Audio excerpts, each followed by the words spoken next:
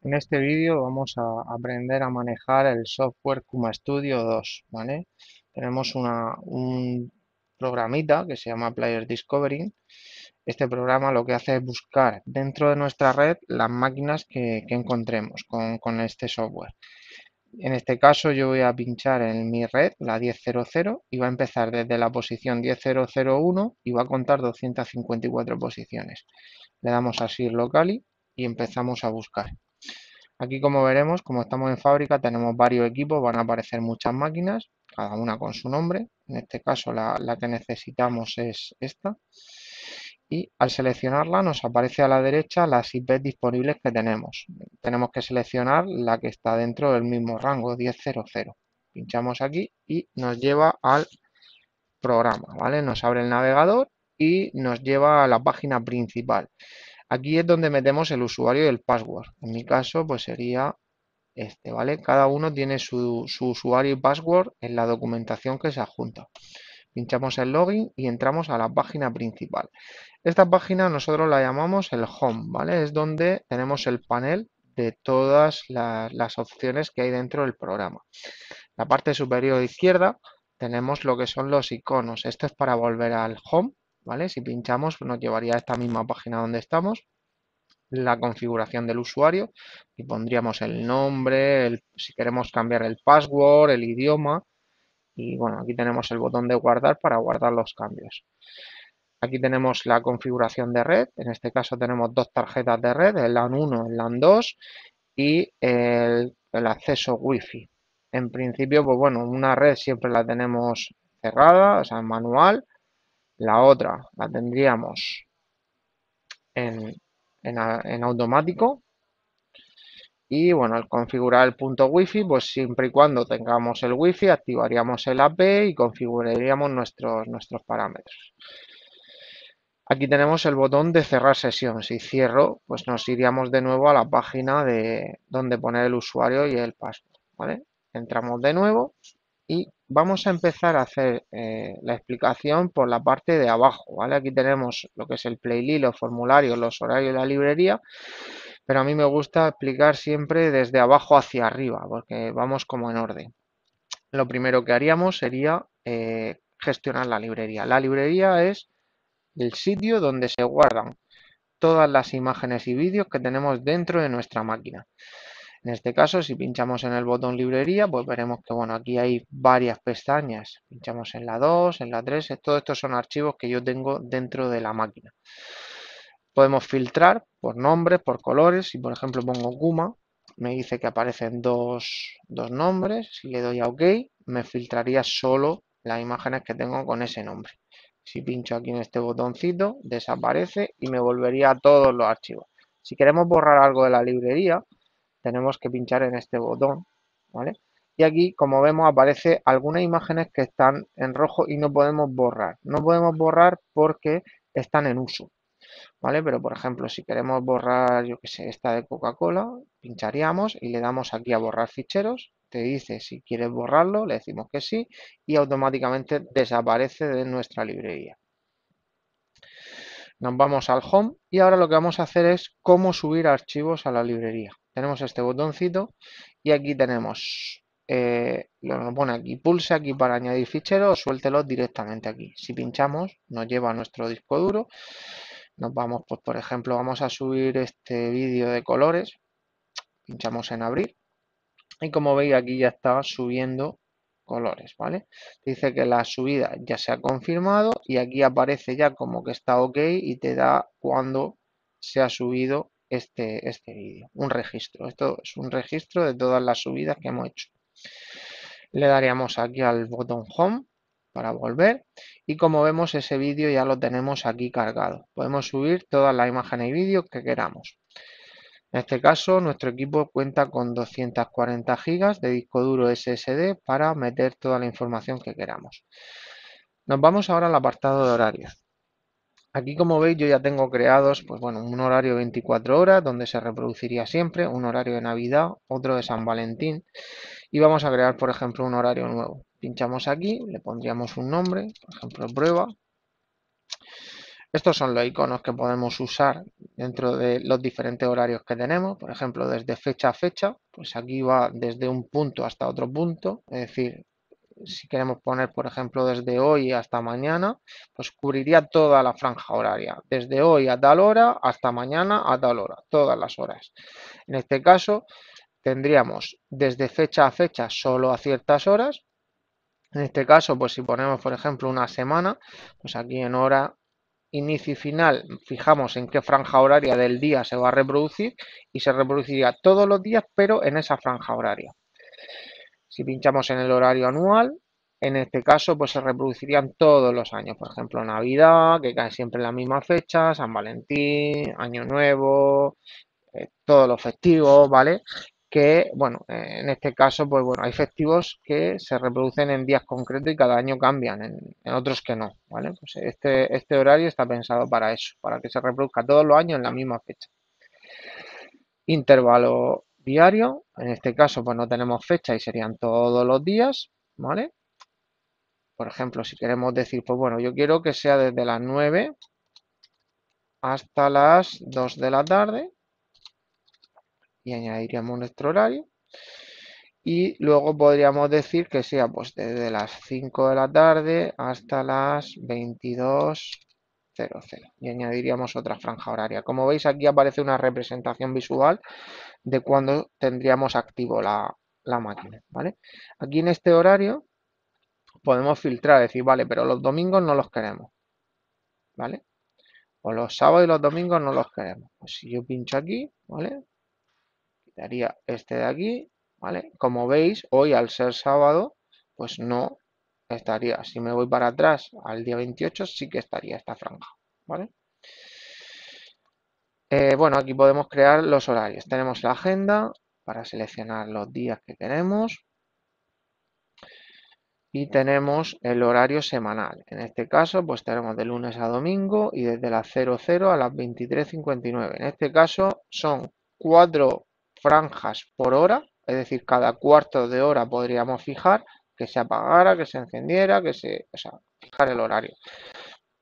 Bueno, pues aquí ya es seleccionar la franja que queramos y hacerlo a nuestro gusto. Por ejemplo, si no queremos los domingos, los sábados queremos un horario especial. Esto ya es hacerlo a nuestro gusto. Pinchamos fuera. Bueno, aquí tenemos nuestros horarios que hemos metido de prueba. Lo vamos a dejar así y le vamos a dar a guardar cambios. Si le damos al botón Home, vemos que nuestro horario de prueba ya está aquí. Podemos crear todos los horarios que queramos para promociones, pues lo que necesitemos, ¿vale? Estos horarios luego los vamos a usar en la lista de reproducción. Nos vamos a formularios. La parte de formulario es donde creamos o editamos cómo queremos que se vea nuestros archivos en el programa. Son los programas que tenemos en lo que es el dispositivo. Si pinchamos en nuevo formulario, aquí lo que tenemos en la parte izquierda son los widgets. Los widgets son elementos o componentes que se pueden meter dentro del área de la pantalla. Por ejemplo, si queremos subir el vídeo que hemos metido, pincharíamos aquí. Nos salen todos los vídeos que tenemos dentro de nuestro disco duro. Vamos a pinchar en el último, que es el que hemos subido. Lo puedo coger, lo puedo estirar. Solamente estira desde abajo y desde la derecha. De arriba y de la izquierda no podemos estirar. Vale, seguimos editando. Si pinchamos dentro, pues vemos que el vídeo ya empieza a reproducir. Y podemos meter más elementos dentro. Por ejemplo, si queremos meter bueno, vamos a empezar viendo los widgets paso a paso. Tenemos esta nueva capa que es un fondo. Aquí podemos poner colores, ¿vale? La capa de color rojo, la capa de color negro, ¿vale? Incluso pues podemos seguir poniendo colores si queremos, amarillo, ¿vale? Y va haciendo una difuminación. Lo podemos hacer en lineal, en circular. Aquí tenemos todas las opciones que nos permite el programa, ¿vale? Esto sería una capa de color. Como queremos que el vídeo sea nuestro fondo, vamos a eliminar esta capa. Le damos aquí y borramos. Estos iconos lo que te están diciendo es, si queremos añadir un widget diferente dentro del mismo área, ¿vale? Y nos deja seleccionar, Pues si queremos mostrar después del vídeo pues una imagen, pues podemos irnos aquí y seleccionar la imagen, ¿vale? Y entonces te crea como una lista, primero el vídeo y luego la imagen, ¿vale? Si queremos borrarla, pues la eliminamos. Vamos a dejar solo el vídeo y vamos a añadir más componentes. Este botoncito de aquí es el candado para que no puedas mover, ni estirar, ni encoger. Lo bloqueamos. Con el candado pues ya te deja, ¿vale? Con el candado abierto. Y este icono es para borrar el elemento. Vamos a meter, por ejemplo, una etiqueta. Esto es un texto fijo. Pues aquí ponemos prueba.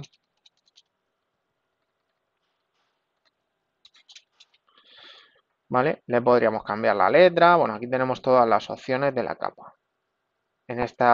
Aquí podemos decirle que podemos decirle que nos cambie la medida, 400, ¿vale? Por la altura, pues 137, ¿vale? Y aquí ya pues tenemos nuestro cuadrito que podemos moverlo donde queramos. Como veis, si con el ratón arrastramos, vamos moviendo, todos estos números se van moviendo. Si queremos que este componente se vaya detrás del vídeo, no se vería, pero podríamos fijar aquí la profundidad 0 y se nos iría detrás de la primera capa. ¿Vale? Como vemos, la primera capa está en profundidad 1 y la segunda capa estaría en profundidad, lo suyo es que estuvieran 2 para que se viera. Siempre que le demos al play, se va a ir reproduciendo encima. ¿Vale? Seguimos, pinchamos fuera. El siguiente widget es imagen. Vamos a meter una imagen, pues por ejemplo el logo de Kuma. Aquí lo tenemos. Bueno, en este caso es un PNG sin fondo y lo podríamos poner en una esquina, donde queramos. ¿Vale? Ahí lo tenemos. Seguimos. Vamos a meter, bueno, el vídeo ya lo hemos visto, que sería el vídeo que hemos puesto de fondo. Tenemos un web view.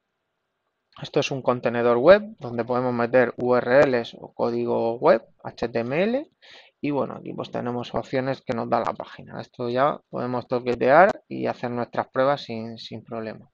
Vamos a eliminar este contenedor web. Vamos a ver ahora el efecto de texto. Igual que tenemos este efecto, tenemos uno que hace movimiento. Vamos a ponerlo aquí debajo para que veamos la diferencia. En este caso vamos a darle que haga por palabra. Podemos cambiar el tipo de letra, el efecto. ¿Vale? Podemos hacer que haga el efecto de entrada y un efecto de salida. Esto ya es a gusto del cliente. Vale. El siguiente icono sería el del reloj. Aquí tenemos nuestro relojito. Lo podemos poner donde queramos. Hacerlo más pequeño. El programa va adaptando la ventana, la visualización a la ventana. Y aquí, pues bueno, tenemos el reloj analógico, el reloj digital, el segment clock, que es de un reloj de segmentos. Y bueno, pues luego ya aquí añadiríamos lo que es la fuente, el color, lo que quisiéramos. En este caso vamos a dejar el analógico. Ahí lo tenemos. El siguiente icono sería el texto en scroll. Aquí tenemos lo que es el pasatexto de toda la vida, ¿vale? Un texto que se va moviendo, se va deslizando de derecha a izquierda, ¿vale? Aquí, pues bueno, podríamos poner prueba también. Podríamos poner la velocidad, vamos a darle un poquito más para que vaya más rápido. Bueno, pues aquí ya los colores, lo que queramos, ¿vale? De acuerdo. El siguiente icono sería el de slideshow. Bueno, el de imagen no lo hemos visto, pero bueno, imagen y slideshow es prácticamente lo mismo. La imagen es una imagen fija. Sí, hemos puesto el logo de Kuma, ¿vale? Y sí, lo tenemos aquí. El de imagen es este. Y el slideshow es similar a ese, pero para poner varias imágenes con un movimiento. Por ejemplo, vamos a ponerlo por aquí abajo.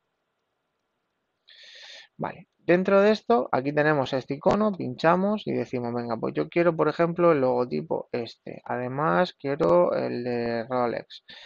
Además, quiero el de, yo qué sé, total. ¿Vale? Y aquí le diríamos el efecto. Por ejemplo, un efecto random, velocidad. O sea, la pausa la vamos a dejar en 3 segundos. Aquí un efecto random, velocidad. ¿Vale? Vale,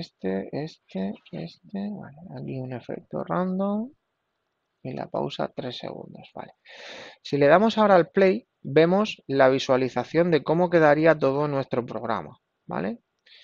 Ahí vais viendo pues todo lo que hemos ido haciendo.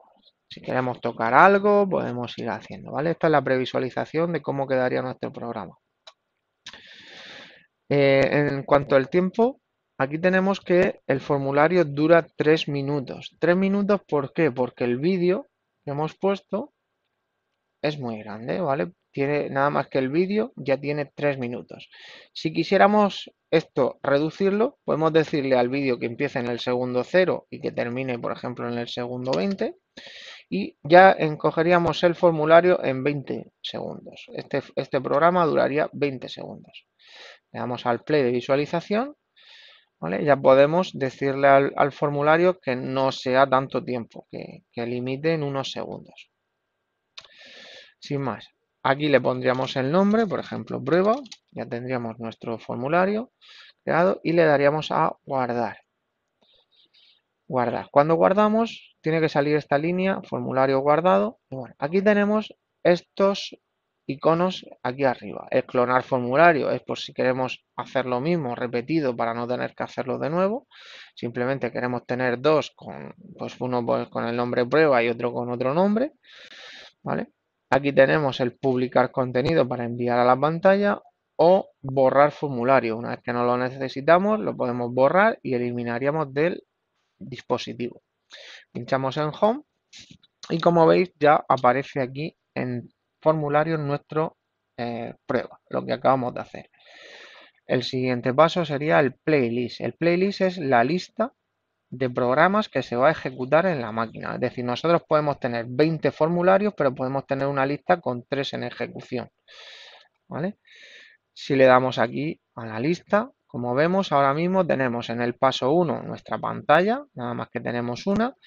En el paso 2 tendríamos lo que es la visualización este formulario. Podemos añadir más, por ejemplo, podemos añadir los 3. Esto podemos cambiarle el orden. Podemos borrar el que no queramos. Podemos editar a nuestro gusto. Es más, podemos, por ejemplo, decir quiero 2 reproducciones continuas, luego un reloj, luego otra vez otra reproducción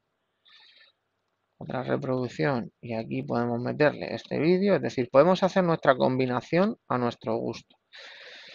Y luego le podemos meter un horario, si lo queremos en 24 horas o si no, limpiamos y pincharíamos aquí y pincharíamos, por ejemplo, nuestro horario prueba, ¿vale? Le daríamos nuestro horario, el que queramos, en este caso, pues le podemos dejar ahí en prueba y guardaríamos. Bueno, vamos a ponerlo en 24 horas para que se reproduzca siempre y así no hay ningún problema. Le damos a guardar y bueno, aquí arriba le podemos cambiar el nombre y la prioridad. La prioridad es para hacer exclusivo un programa. Quiere decir que si tenemos 2 playlists o más, cuando le toque reproducirse al de la prioridad 5, solamente se van a reproducir esos de prioridad 5. Si hubiera algo que estuviera por encima, cuando le toca al de la prioridad 6, por ejemplo, no dejaría reproducir los de prioridad 5 o inferior. Esto, por ejemplo, es por si tenemos un día de guardia o tenemos algo que queremos que ese programa se ejecute solo y exclusivamente en ese momento determinado y cuando termine de reproducirse, esa fecha o ese horario que le hemos puesto dejaría reproducirse ese playlist de máxima prioridad y reproduciría el resto. Si nos vamos aquí al home, ¿vale? Ya tendríamos nuestro playlist todo guardado y funcionando. A partir de aquí nos aparece este icono. Este icono nos indica que tenemos que enviar algo hacia el equipo, ¿vale? Hemos hecho un cambio y ese cambio afecta a lo que es el programa que tiene ya el equipo y vamos a enviarle lo nuevo. Le damos aquí a sincronizar dispositivo. Siempre nos pide una confirmación, actualizar contenido del dispositivo, le daríamos a aceptar. Y como vemos, cuando aceptamos, este icono tarda unos segundos y cuando desaparece quiere decir que ya se ha enviado el contenido y que la pantalla ya tiene todo el programa en su interior y ya estaría reproduciendo. Si pinchamos en dispositivo es lo último que nos queda. aquí tenemos las características o información que la máquina nos devuelve, ¿vale? En esta parte de aquí vemos que cada 5 segundos coge una vista previa de lo que está saliendo en la pantalla ahora mismo. Esto es real. Te está mostrando lo que está mostrando ahora mismo esa pantalla sin necesidad de estar viendo físicamente lo que es la pantalla. Aquí en la parte izquierda tenemos el estado, donde aparece pues, bueno, la versión del software, las IPs, un poco pues, la información, la temperatura, la humedad, todos los parámetros que, bueno, nos sirven a nosotros para verificar que está correcto, que todos los sensores funcionan bien y que no hay ningún tipo de alarma. En esta parte de aquí, pues bueno, tenemos unas herramientas. Aquí simplemente en la configuración donde podemos actualizar la hora del equipo. Este tipo de hora, si está conectada a la máquina a nuestra red, tiene conexión a internet y se actualizaría automáticamente. No tendríamos que tocar ni molestarnos de que la hora tal, siempre va a ir a la hora de internet. Y esa es una muy buena opción. Si no tuviésemos la pantalla conectada a la red y estuviera conectada por wifi, pues tendríamos que verificar pues eso, de vez en cuando, ver que los minutos, los segundos vayan hora y si no, pues darle a este botoncito, establecer hora y fecha y lo que haría sería guardar, digamos, en la máquina la hora de tu ordenador, ¿vale? Aquí tenemos la geoposición, la ubicación del display, por si queremos tener un mapa donde, pues, bueno, pues podemos decirle, oye, pues mira, esta pantalla está situada en Murcia, pues ya la tenemos, ¿vale? Pinchamos en el siguiente icono, usuarios del equipo. Esto es por si queremos tener varios usuarios que puedan administrar nuestro equipo, ¿vale? Pues podríamos darle un nombre, un email y un password para que cuando entren, o sea, cuando cerramos sesión y entren en una sesión nueva, pueden entrar con su usuario y así no toquetea lo del otro usuario. Podemos darle permisos de edición y de gestión. Aquí tenemos las herramientas de red, esto es para nosotros, para los técnicos, que bueno, si tenemos que hacer alguna verificación, hacer algún PIN o lo que sea, pues es para herramientas nuestras. Esta también serían herramientas administrativas, aquí pues bueno, podemos reiniciar el dispositivo y bueno, reiniciar algunos servicios que están dentro de nuestra máquina y están ejecutándose constantemente. Pero esto ya te digo, esto es más para nosotros, por si tenemos que hacer alguna revisión. Y aquí pues un vigilante por si tenemos que comprobar algo y que esté haciendo un monitoreo de esa parte. Bueno, esto también es nuestro. Estos iconos que tenemos arriba, en el primero pues tenemos que comprobar si hay actualizaciones de widgets. Si pinchamos aquí pues veremos que hará una búsqueda y si hay algo que se pueda descargar lo va a actualizar. Publicar contenidos para enviar a la pantalla. Crear un formulario para este display, pues esto es como el botón que hemos hecho antes del nuevo formulario. Brillo del dispositivo, esta parte es muy importante. Aquí vemos el tema del brillo del dispositivo. En este sitio, pues bueno, tenemos botones directos donde el brillo máximo es 100%, el brillo mínimo 25%. Esto es variable, lo podemos poner a nuestro gusto. Como vemos, pues muy sencillo. Aquí nos dice en los colores el brillo más fuerte es el brillo máximo, es decir, el 100%, y el color este más tenue es el mínimo, 25. Podemos fijar con estos botones cuando queremos que sea mínimo, por ejemplo. Estos que están en máximo voy a pasarlos a mínimo. Le pincho, voy haciendo mi distribución como yo quiero. ¿Vale? Imagínate, hoy me he equivocado aquí, quiero ponerlo en máximo, pues pincho en el sol y voy pinchando y voy dejándolo en máximo. Este botón de aquí es para apagar, por ejemplo, lo que haría sería bajar el brillo al 0%, el equipo seguiría funcionando, pero no visualizaría nada, se quedaría la pantalla de LED totalmente apagada. En este caso, pues si pinchamos aquí, vamos a apagar la pantalla desde las 12 de la noche hasta las 7 de la mañana. ¿Vale? Y bueno, pues podríamos hacer nuestro horario. Y esto sería el automático, es decir, a las 7 de la mañana no sabemos si estamos de día, de noche, ¿vale? Y pues bueno, tenemos aquí la opción de decir, bueno, en esta franja que esté en automático, en esta franja también que esté en automático y aquí pues que esté siempre al máximo y aquí siempre al mínimo. Podemos hacer nuestro horario a nuestro gusto, como queramos. Estos son patrones, siempre al máximo, siempre al mínimo, siempre en automático o el patrón horario que es el que nosotros recomendamos. Cada uno lo puede ejecutar de la forma que quiera.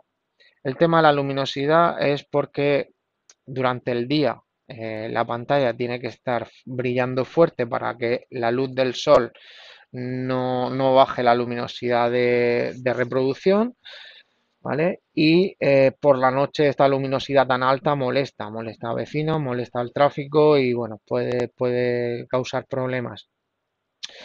Por eso, pues bueno, lo dejaríamos así y él automáticamente en este horario subiría, bajaría de brillo solo, ¿vale? Pinchamos fuera y aquí tenemos este botón de simular la ejecución. Si pincho aquí, nos va a salir una página donde hemos, bueno, pues todo nuestro programa lo va a ir reproduciendo como si fuera pues un simulador. Le doy para atrás y por último guardamos los cambios. Guardamos, como veis, sale una franja azul dispositivo guardado. ¿Vale? Si pinchamos en el Home, nos aparecerá de nuevo el botoncito para sincronizar los cambios que hemos hecho a la máquina. Siempre nos pide una confirmación, ¿vale? Por si accidentalmente pinchamos en el botón, pues bueno, tenemos la confirmación. Le daríamos a aceptar y ya enviamos todos los cambios a nuestro equipo. Esto es todo. Espero que os haya gustado. Esta es la versión 1.0 de CumaStudio 2. Y bueno, pues cualquier cambio que vayamos haciendo próximamente se irán haciendo nuevos vídeos para estar siempre actualizados.